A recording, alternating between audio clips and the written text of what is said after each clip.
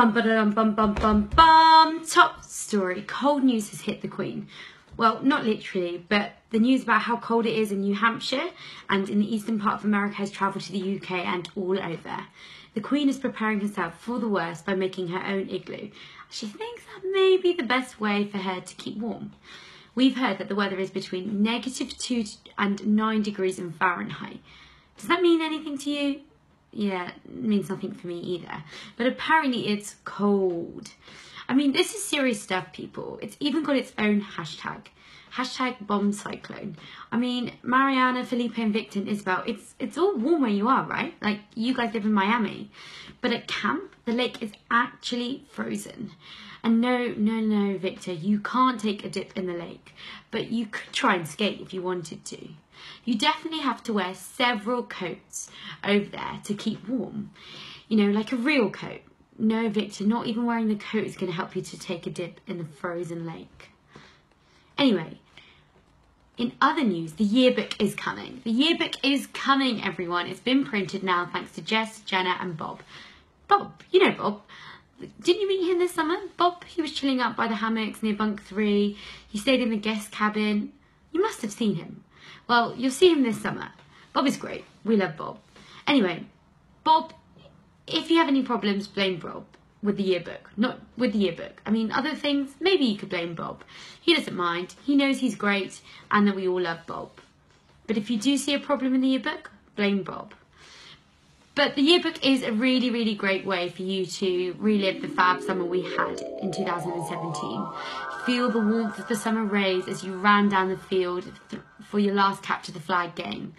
Remember what summer could have been, especially, you know, like Seneca winning the summer. That's what I think of most of the time. But we could win this summer in 2018. I know it. And I think you do too. Anyway, in the yearbook there is everything you could have ever asked for.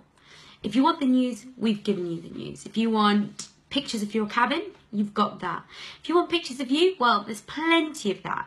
I tell you, the yearbook has everything. Anyway, keep an eye on your mailboxes and hope that your family put the addresses down correctly in last year's paperwork. Spanish campers, I'd say that's 50-50. Now, if you lived in Ireland, you'd be all set. I mean, ask Sean. His address is Sean Clark, County Meath, Ireland. Apparently there's only one post office over there and the lady that works there knows all 147 Irish citizens. And she only delivers mail on a Sunday. What more could someone ask for? In other news, we've got some amazing, successful campus stories that have happened. Cormac has started wrestling and Chevy has put in a GoFundMe page to chip in and get Cormac a velvet coke with King in huge letters across the back. Cormac had his first match the other day and was fortunate to avoid the top 2 seeds in his bracket pictured here. Good luck, Cormac. In other news, keep checking out that camp countdown clock. Now that we're in 2018, camp is so much more closer than it was in 2017. Hang on in there, we'll be back this summer. And one person that's super excited, or actually make that 2 people that are super excited about this, is Anne-Marie and our Chefy.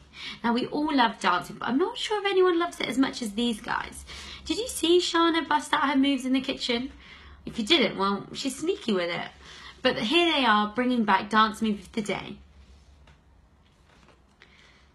Hey guys, today me and my sister Shana will be doing the dance of the day, and it goes like this. Pum, pum, pum, pum, pum.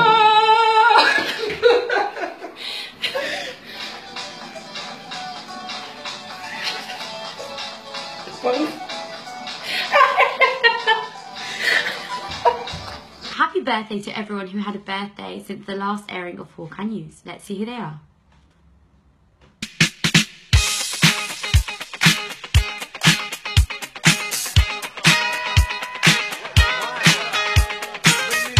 Now, time for my favourite segment. It's the weather.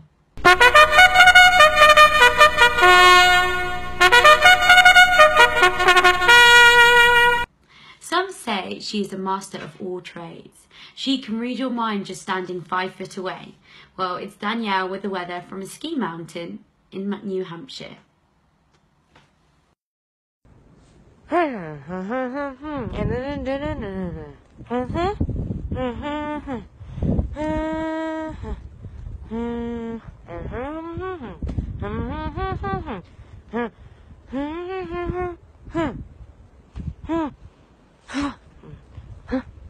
That's the weather with Danielle in New Hampshire.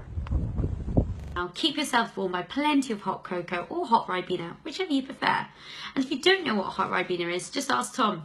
You can't go to sleep without it. Oh, no, Victor. If you have hot Ribena, that's still not going to help you to take a dip in the frozen lake.